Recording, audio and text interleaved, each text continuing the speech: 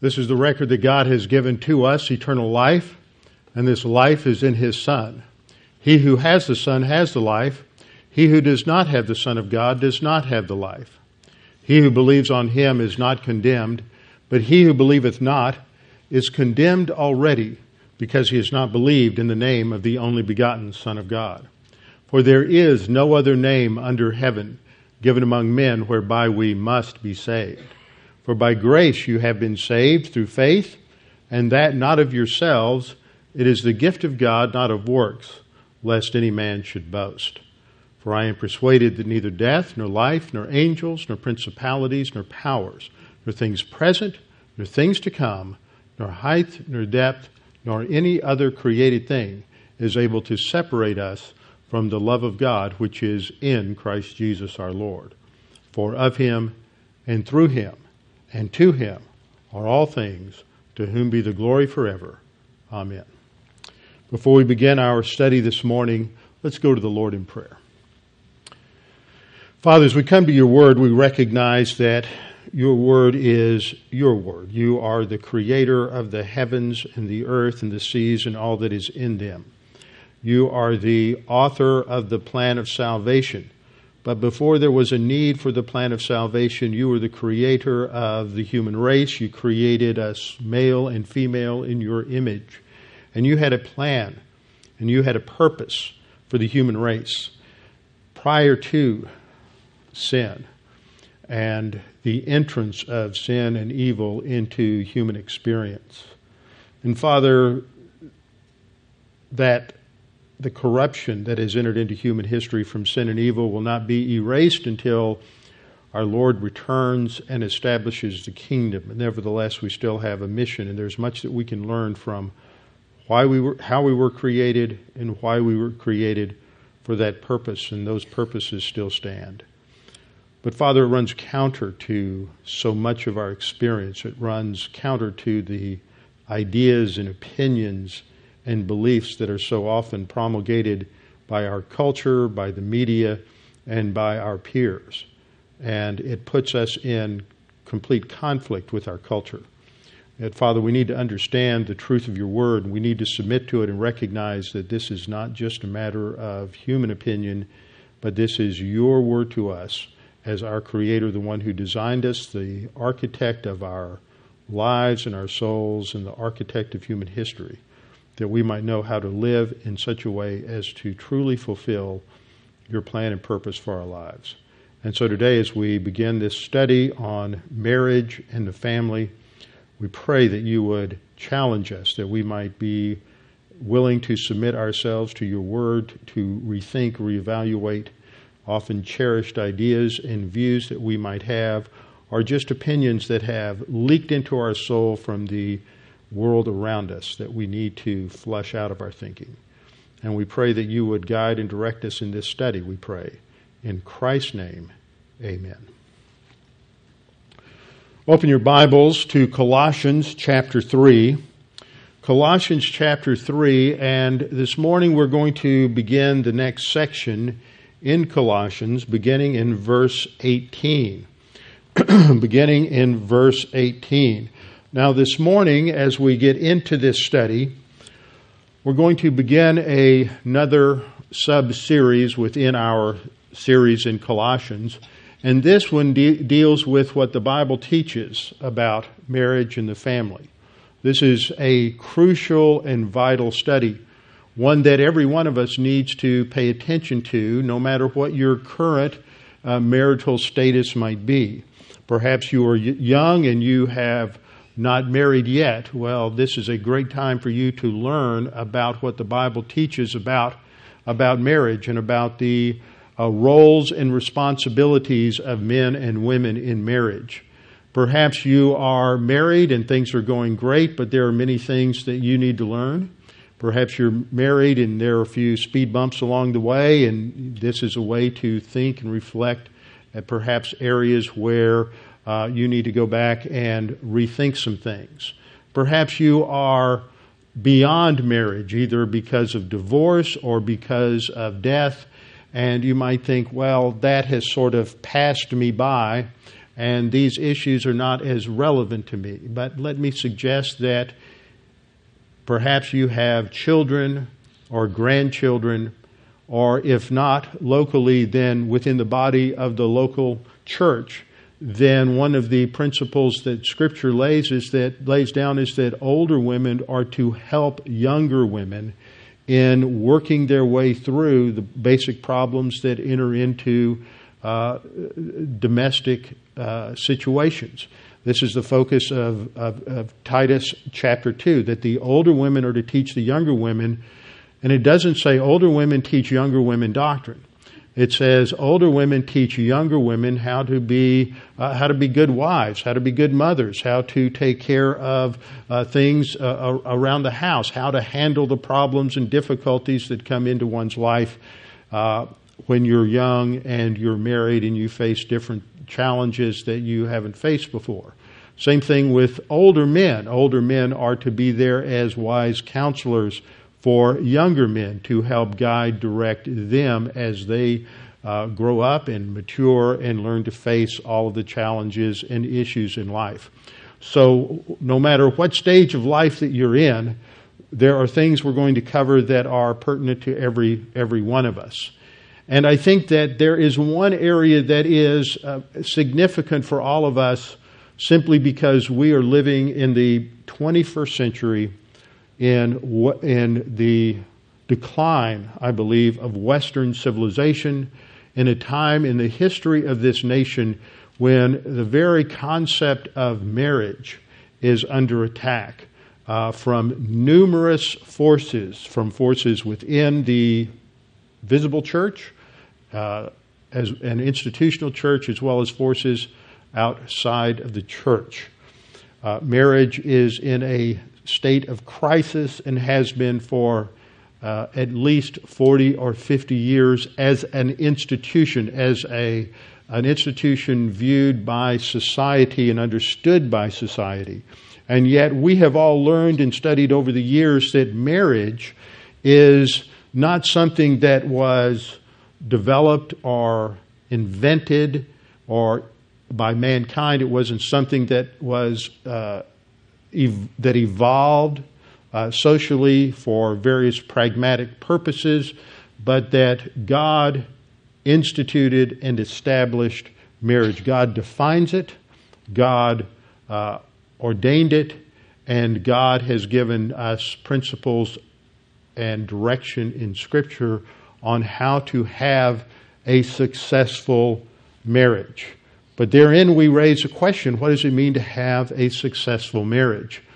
To have a successful marriage does not mean that you have a happy marriage.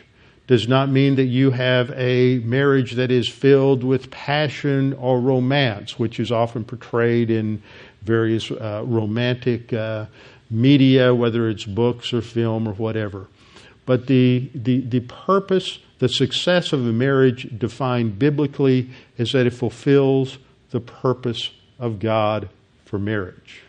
And so one of the first things we will address, and what we will begin to address this morning, is to try to understand the divine purpose for marriage. We talk about marriage because it's something that enters into everybody's experience. People have all kinds of different opinions about marriage. And I'm not talking about just within the church or Christianity, but if you look around the world, there are many different expressions, ideas, and views on marriage. And if you just look in the United States, we see that there are a lot of different views and ideas of marriage. You talk to some people and they think that marriage is the key to happiness in life. Talk to other people and they think that marriage is a key to misery in life. You talk to some people and they think that marriage is just some outdated, primordial concept that really has no more relevance today. This is usually from the feminist camp that thinks that marriage is really just an outdated form of patriarchal enslavement of women. Many within this camp, many within the world today think that marriage is just something that was culturally determined. It evolved over time. And yet, in contrast to that, as Christians, we believe that marriage was not something that just evolved pragmatically. We don't even think that marriage was something God initiated as a response to sin, but that marriage was created and established with a purpose, with goals and objectives, with defined roles before sin ever entered into the human race.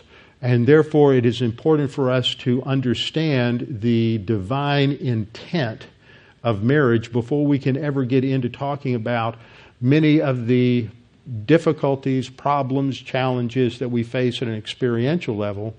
We first must understand what the issues are in God's original intent for marriage.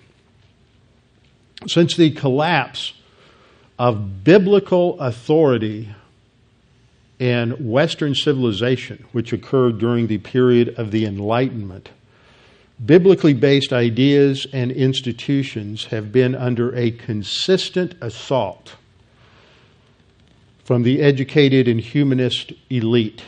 Started back in the 17th century, attacking the very idea of biblical authority as an authority. Now, that's important. You may think, well, why in the world are we going back to the Enlightenment when we're talking about marriage? Because one thing that came out of the Enlightenment was this challenge to the idea of authority. And as we look at the passage before us in Colossians 3, one idea that is deeply embedded in this whole passage is the concept of authority. And in the United States of America in the early 21st century, and ever since the end of the Second World War, we have had an awful track record when it comes to understanding authority. In fact, there has been a rebellion against authority in Western civilization and in the United States for the last 50 or 60 years, and that is a major issue that is at the core of the collapse of marriage and the family. It goes back to basic fundamental concepts. So before I go any further in the introduction, let me just go through these verses for us so that you have an overview of where we're going in the remainder of this chapter. In the last couple of weeks, or actually the last couple of months, I've been looking at Colossians 3:16, and then last week at Colossians 3:17. That's really the background to understand the context of what Paul says in verses 18 down through chapter 4, verse 1. That should all be considered one context. He begins with this command to let the word of Christ dwell in you richly. And as we studied, this means that the word of Christ is to take up its dwelling inside of it. It is to become so much a part of us, so much at home in us, that it is going to, as Paul puts it in Romans 12:2, it's going to completely renovate or overhaul or transform our thinking. And as a result of that transformed thinking, it's going to change how we think about everything in life and how we interact with all of the different issues in life. It's going to have certain results in our life. The first result that I focused on was in singing and in worship, that it produces a result of teaching and admonishing one another in all wisdom, in psalms and hymns and spiritual songs, by singing with grace or gratitude in our hearts to the Lord. And then Paul gives the universal principle here that whatever we do, every area of life, there's no area of life that is outside the authority of God, because that's ultimately what he's saying here, is that the word of Christ, as the authority in our life, is going to tell us where our ideas are right and where our ideas are wrong, and it's going to teach us how we are to change and conform to the truth. That's the purpose of God's word, is to rebuke us, to reprove us, to correct us, and then to put us on the path of righteousness so that we can become all that God intended for us to be as human beings. So the principle is laid down as a reminder here in verse 17, whatever you do, in word or deed, do all in the name of the Lord Jesus, giving thanks to God the Father through him. And then he's going to go into some other results. Now in Ephesians 5, verses 19 and following, we have a much more detailed passage that is parallel to this.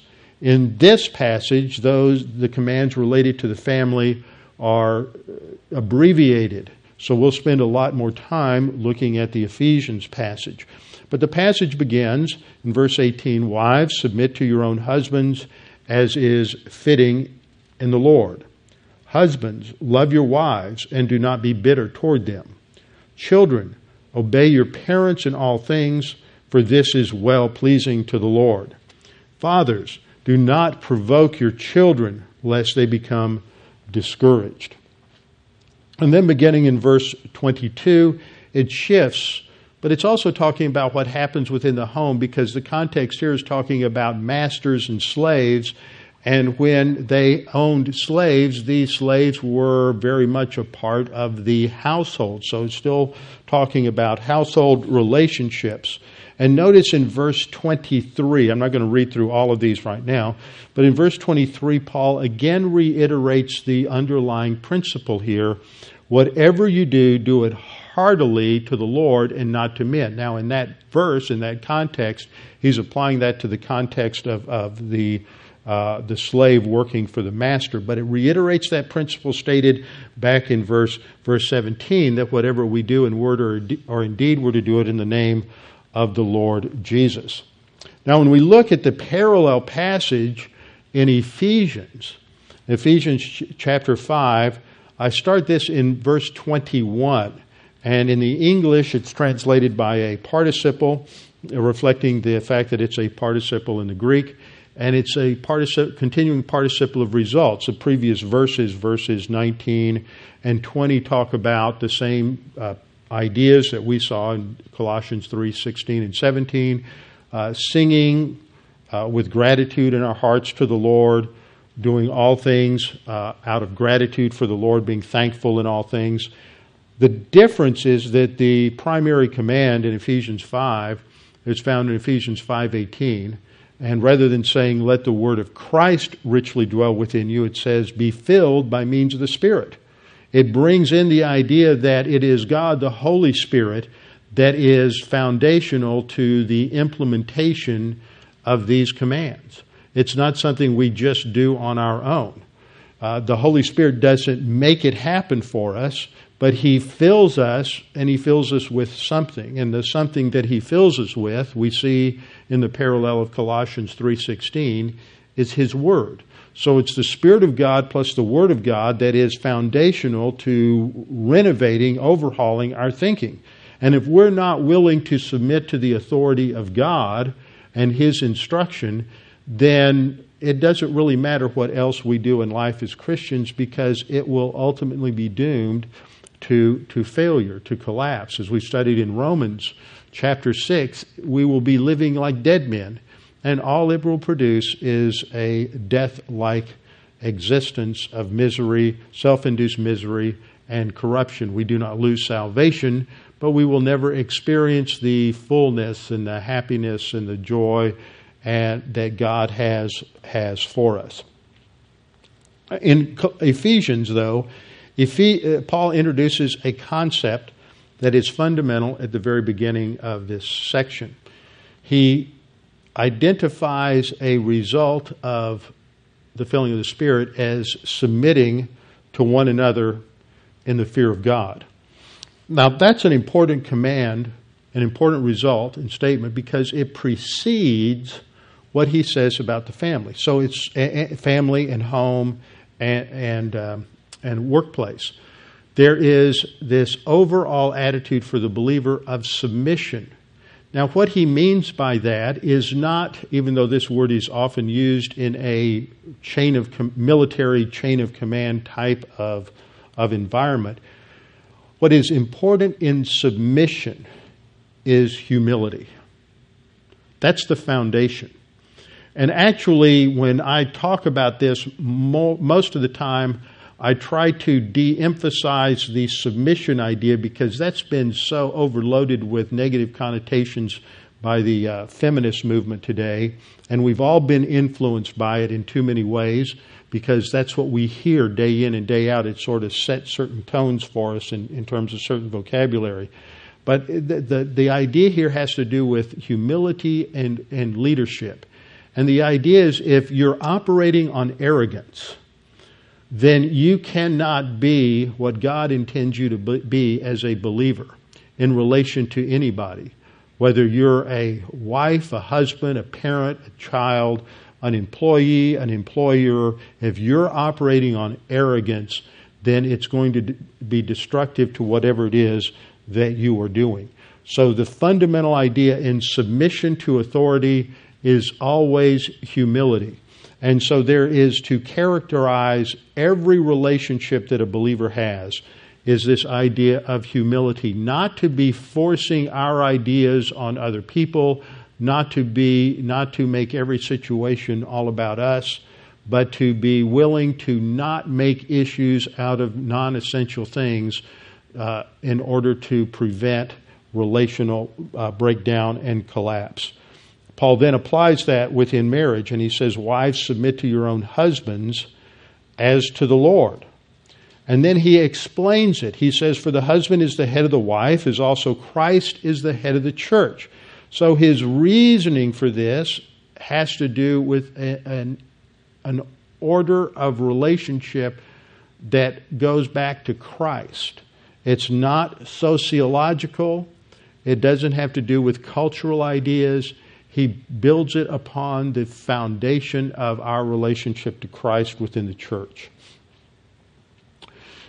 With husbands, he uses the same model. He goes back to Christ. Husbands are to love their wives as Christ loved the church. Now, we're going to spend more time in these specifics on this, but I'm just setting the stage for us in terms of an overview this morning. So the model for husbands is Christ and the church.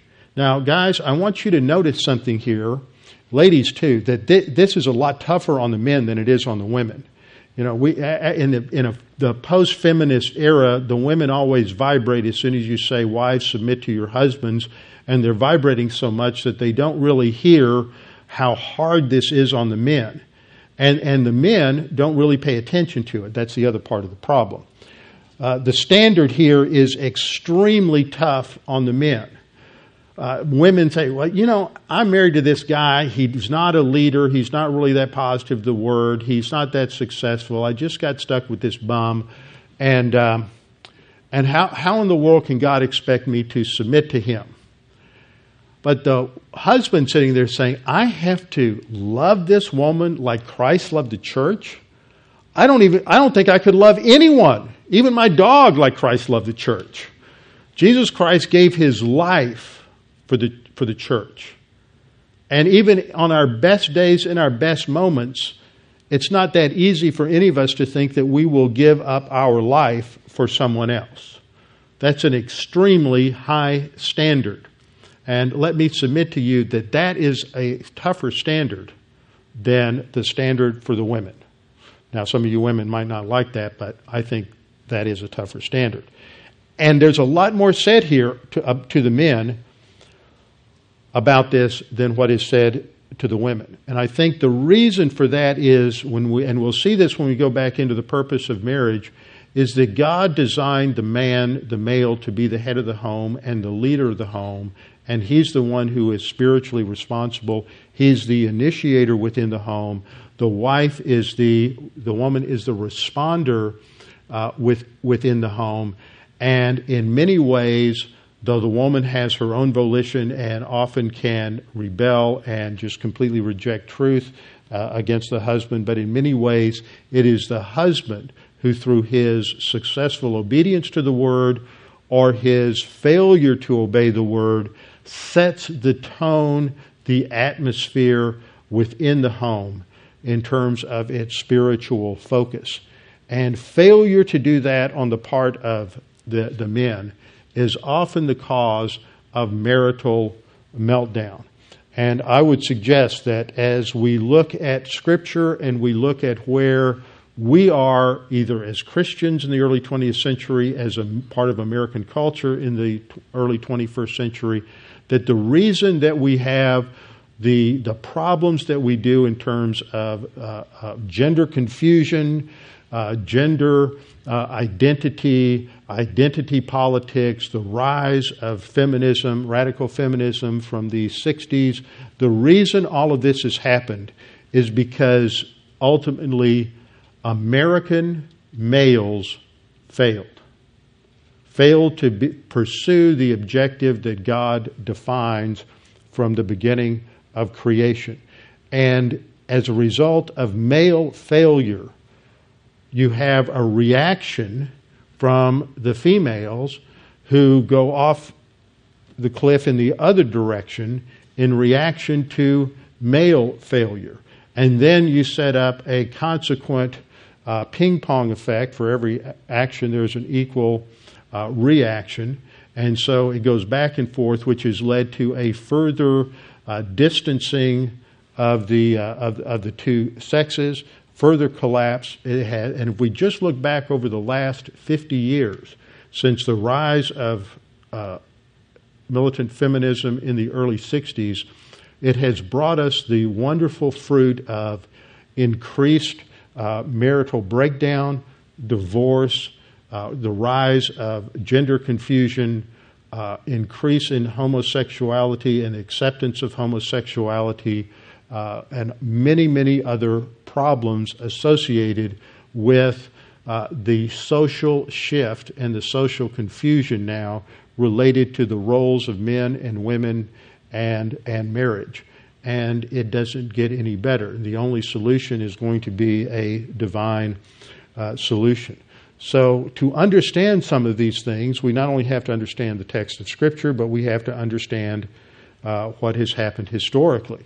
And historically, in Western civilization, there was a massive rejection among the intellectual elite of biblical authority that occurred with what came to be known as the Enlightenment. And the idea was partially good, partially bad, as many things are, throwing off the yoke of authority of the Roman Catholic Church. But there was this confusion where the Roman Catholic Church of the Middle Ages was identified with Christianity. Now, the Roman Catholic Church really wasn't biblically Christian. The Roman Catholic Church had for over 1,000 years wedded itself to first Platonic ideas coming out of ancient Greece and then Aristotelian ideas, so that the Roman Catholic Church did not represent a biblical view of God, man, and creation. It represented a synthesis between biblical ideas, so there was a lot of biblical nomenclature, but it was just another form of paganism because of its merger with Greek philosophical thought.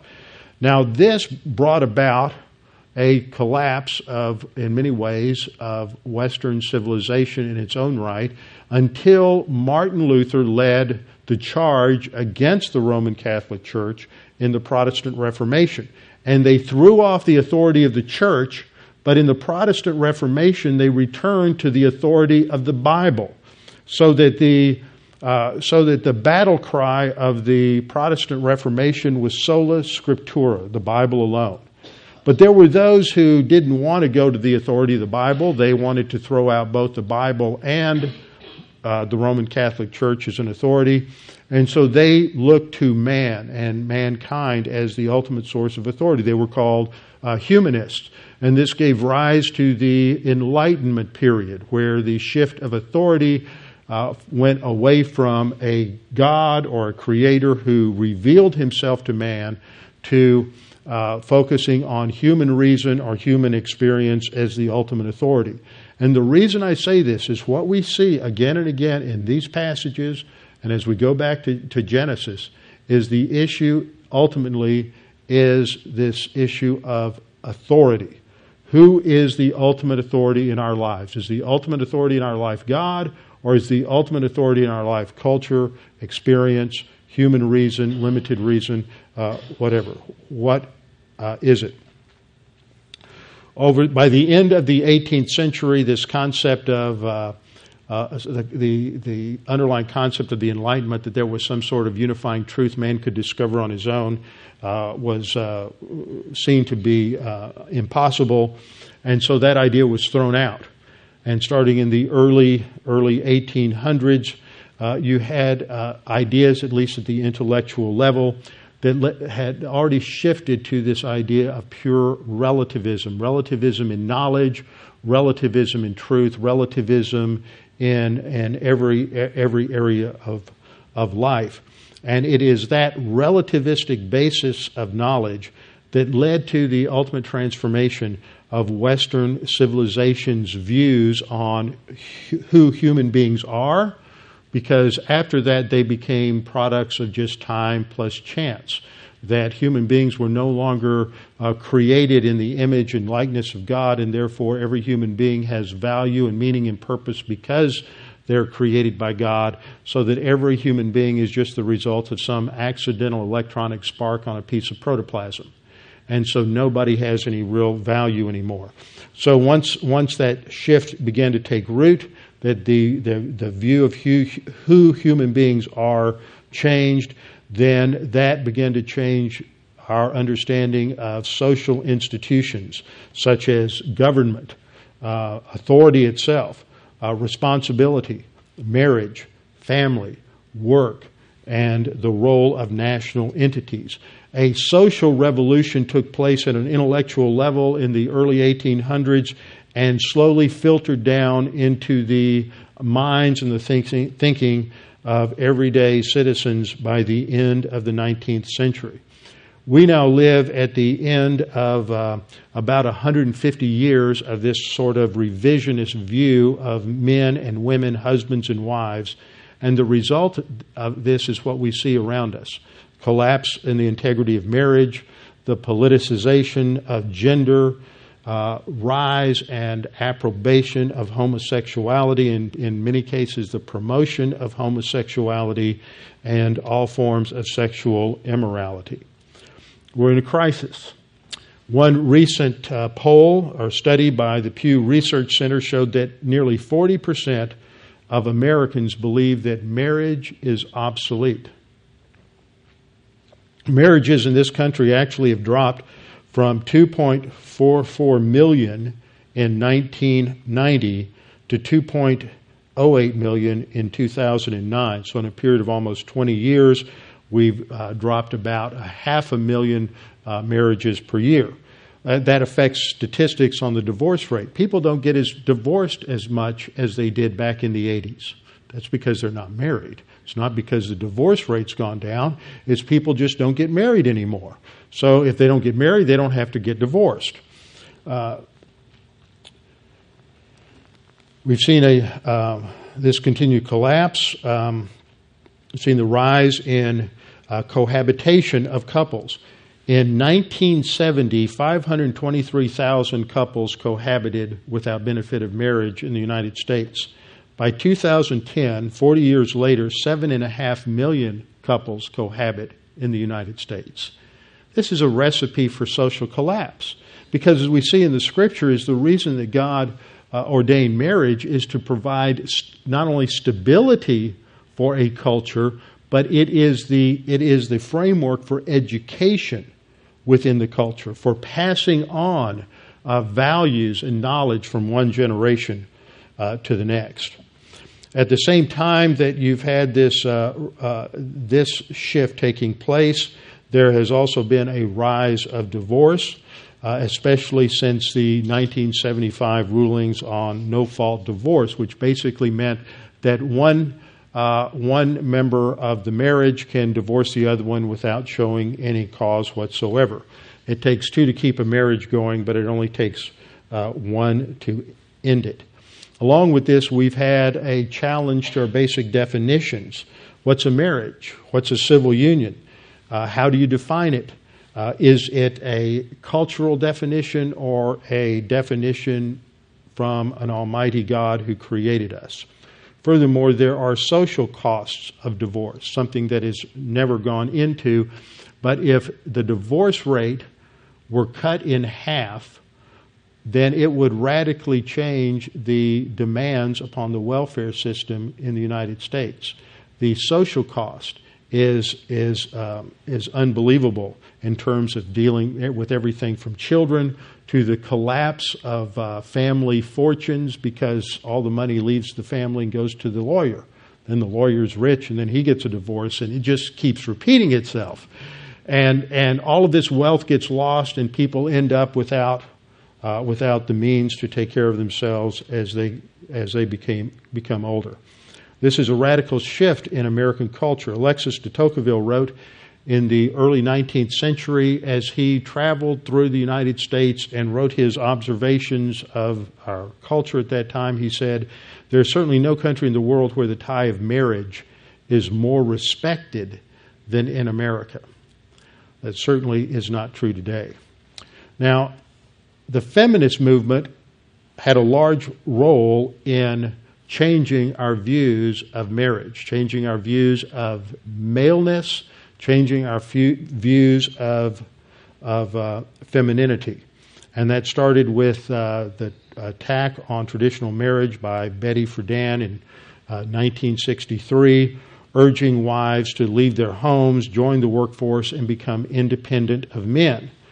And at the root of this was an idea about the nature of sexual identity or gender, that men and women are really completely interchangeable. You may focus on a few physical characteristics that are different. And who was it that said, "Vive la difference"?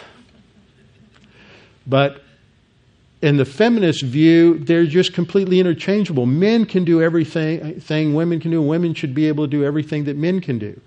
The result of that idea is that in many cases, and I'm not blaming parents for this, but in many cases what has happened is parents raise their children, especially their daughters, to be men, to do everything men can do. And then they wonder why when they grow up they have gender confusion. And that happens. And it's because we were infected by these ideas that there's not really a distinction between men and women, and they should be equal. Now, there were some good things that came out of that movement, but this was just the bait. The bait was that women should get equal pay for equal work. That's true. That should be the case. If anyone does X amount of work, then they should get the same pay, the same reward. There should be certain equalities. But that doesn't mean that as individuals, as women and as men, that they are identical. God created them differently. But if you don't buy into a biblical creation view of the human race, then this is the logical consequence. It all just happens by time and chance, and it just came along, and that's all there is to it. First, as you look back over the feminist movement, the feminist movement sought to redefine the roles of women, and in order to do that and to be successful, they sought, first of all, to destroy the institution and the inviolability of marriage. And they attacked it by getting the laws for divorce liberalized so that it would be easy to terminate a divorce. At the same time, coming out of the 60s, you also had the war on poverty that came out of the LBJ administration, which established much of the current welfare system, which channeled all welfare distribution through the mothers.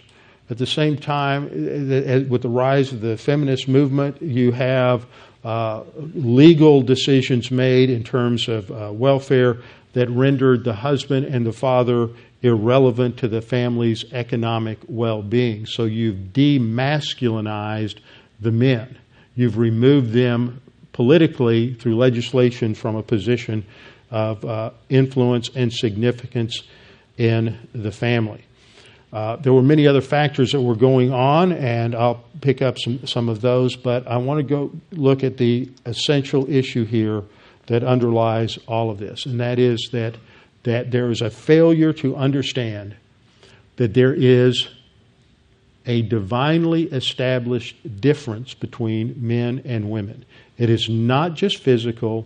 It is also has to do with the entire makeup of the individual soul and spirit, and that God established distinct spheres of responsibility from men and women. And that is not to say, because it's often mischaracterized, that's the other thing we have to fight with this, is that there are so many mischaracterizations, and in some cases they're legitimate, because as men went off the deep end in one direction, they abused women. And one of the things that we saw, and if you haven't listened to my series on Judges, go back and listen to it, is that in a culture that is in decline, there will be a related breakdown in marriage and the family, and men will become feminized and women will become masculinized. And as that happens, the increase of abuse from men to women will take place. This is a result of a breakdown of role distinction. And it's because the further we get away from the absolutes laid down by God's Word, the more everything goes into meltdown. So in order to address our purpose of marriage, we just have to very simply go back to the very beginning. In Genesis chapter 1, we have a summary of God's creation of the human race. You might want to turn with me there, because we'll not only look at this passage, but we'll look at another passage in Genesis chapter 2. Now, these two passages help us to understand God's purpose for creating the human race, male and female, and the value of every member of the human race. In Genesis chapter 1, we have the overview of God's creative activity in terms of the 6 active days of creation and the 1 day of rest. On the 6th day of creation, as the crowning element of His creation, God created the human race. God said, "Let us make man in our image." The plural here indicates the full activity and full involvement of the Trinity, Father, Son, and Holy Spirit. Let us make man in our image. And the word translated man there is not the word for male, but the word for mankind, or the human race. Let us make the human race, mankind, in our image according to our likeness. Let them have dominion over the fish of the sea, over the birds of the air, and over the cattle, over all the earth, and over every creeping thing that creeps upon the earth. And then we see a repetition of this, first the command, and then in verse 27, we see it's in action, and then it repeats the same idea, so we get the point. In verse 27, we read, "So God created man in His own image," and that would be mankind. "In His own image, in the image of God, He created him, male and female, He created them." So what the text is saying here is that both men and women are equally created in the image of God. This is what sets human beings apart from all other living creatures, is that they're in the image and the likeness of God. They reflect God as a being. They are a finite representation of God. They have mentality where they can think God's thoughts after Him. They have volition where they can choose to follow God. And they have a conscience. They have the understanding of right and wrong so that they can understand and perceive righteousness and the path of righteousness. There's a lot more that goes into that, but the point that I'm simply making is that as created, there's no distinction in terms of their essence or being or makeup between men and women. They are both equally in the image of God. But there's a distinction in role. Now, the distinction in role doesn't mean that one is inherently superior to the other, because we just established that that's not true. They are equally in the image of God. There's not that one is superior to the other in makeup whatsoever. But there's a role distinction. Just like on a football team, there are role distinctions. You have certain characteristics and qualities that are necessary to have a quarterback. You look for other characteristics and qualities that are necessary to have a good defensive tackle. They are both necessary for the team to fulfill its objective, but they have different roles to play, and they're not interchangeable. That doesn't mean one is a better athlete than the other. They just have different roles and capabilities, but both are equally important to the overall operation of the team. So we come to chapter 2, and in chapter 2, beginning in verse 7, God gives us a more detailed understanding of what took place on that sixth day. There we learn that God created the male before he created the female. And we read in verse 7, and the Lord God formed man of the dust of the ground and breathed into his nostrils the breath of life, and man became a living being. Now this is the male. We then learn that he had a role for the male. He placed him in the garden, and he gave him certain responsibilities. The first responsibilities was to name, identify, classify all of the animals. He was told that he could eat from anything. God had provided everything for him. He could eat from everything in the garden, except for the tree of the knowledge of good and evil. But he's given the task of taking care of the garden, and that began with naming and classifying the animals. As he does that, he realizes that the animals are all paired off. But he's not. He's alone. So God's teaching him something in the process. He realizes that there is nothing comparable to him. All the other creatures have a mate. He does not. So in verse 21, God caused a deep sleep to fall upon him, and he took out one of his ribs, closed up the flesh, and from the rib God fashioned the female. This shows that there is a fundamental unity in the human race, that you don't have some sort of polygenesis where men came out of one stream of evolution, women came out of another stream of evolution, but God creates the man first, then the woman. That's significant because God is establishing the male as the authority. Now, we're going to have to talk about authority a little more next time, but authority exists in the Godhead. Authority is not a bad thing. Authority is inherent even within the makeup of God. God the Father is the Father. He is the leader and the ultimate authority within the Godhead. Jesus said, I can do nothing unless the Father gives it to me. Authority isn't something that is bad. Authority can become perverted because of sin, but authority existed for eternity in the Godhead, and it existed in the Garden of Eden before sin ever caused any kind of disruption between Adam and Eve. So God creates the woman from his side, indicating that there is a unity there. Both are equal in terms of their possessing the image of God and reflecting the nature of God, but there is a distinct role. And the distinction there is seen from verse 18. In verse 18, the Lord God said, "It is not good that man should be alone. I will make a helper comparable to him." And that word there for helper means someone who assists him in achieving a goal or an objective. Now, the objective is stated back in Genesis 1:26, that man was to have dominion over all of creation. He was to rule over all of creation as God's representative.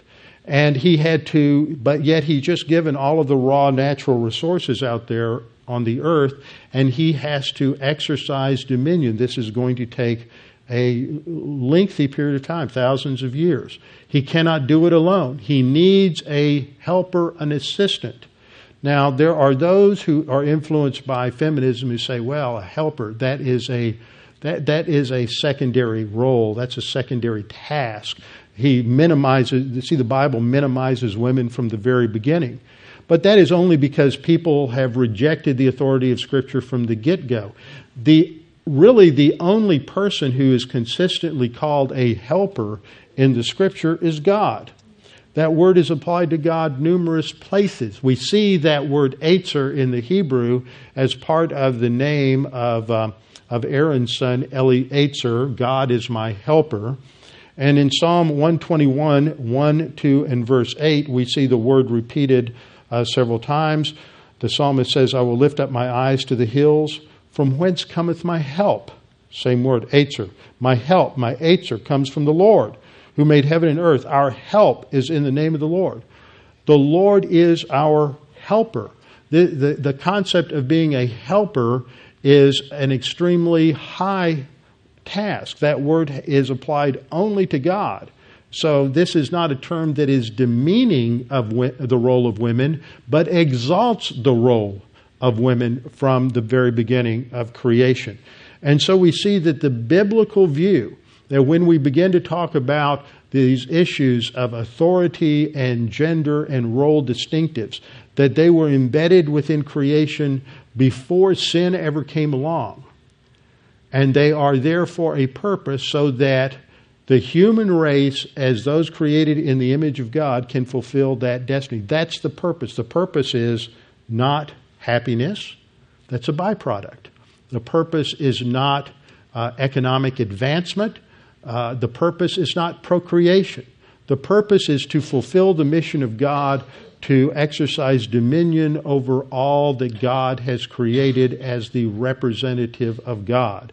When that is done the way God says it should be done, a byproduct of that will be stability, and it will be joy, and there will be happiness.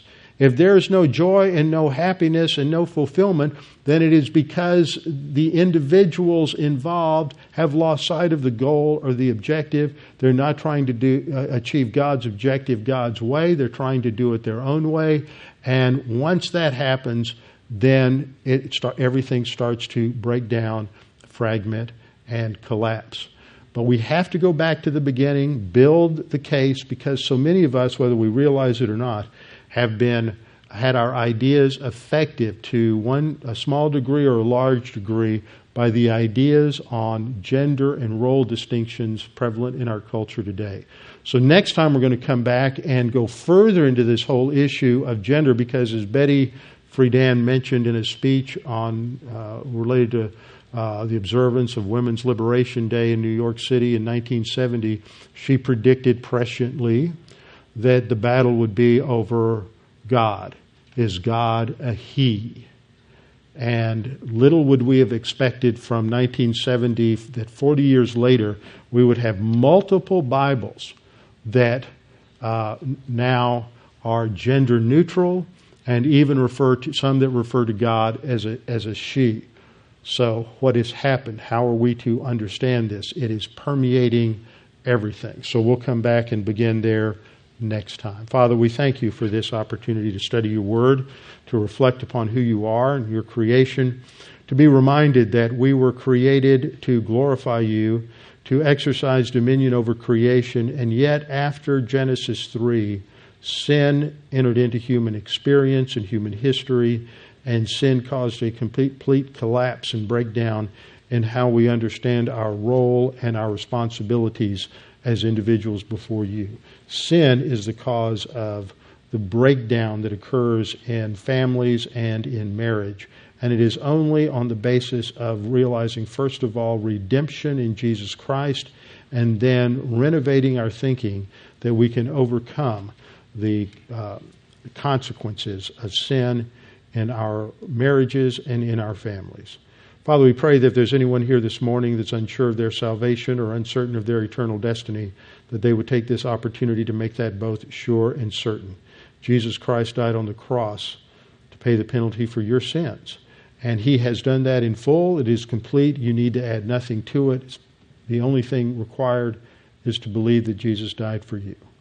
The instant that you trust in him, you have eternal life. Father, we pray that you would challenge us, encourage us, and strengthen our homes and strengthen our marriages and families as we study these things. In Christ's name, amen.